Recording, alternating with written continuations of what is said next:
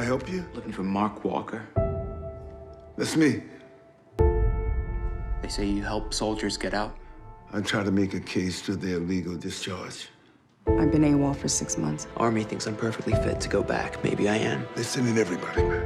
You can't force these soldiers to become political. All you can do is help the ones who want a way out. I want to know what you are doing about the many soldiers who are coming home with severe mental health issues. Just contact my office. Yeah, we've done that, sir, numerous times. The protesters are coming from Buffalo, Elmira, Ithaca, and Rochester. Okay, how many people are we talking about? 500, maybe. That's all? This is 2008, not 1968.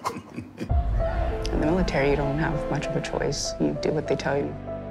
These soldiers have to be willing to be a part of something bigger than themselves. My client has been treated very badly, and I intend to pursue this case if he doesn't get a fair hearing. I feel like I'm losing it. I would go wherever you want me to go. I'm not taking no chance, Maria, all right? They're gonna put me on the first plane back. You're a coward.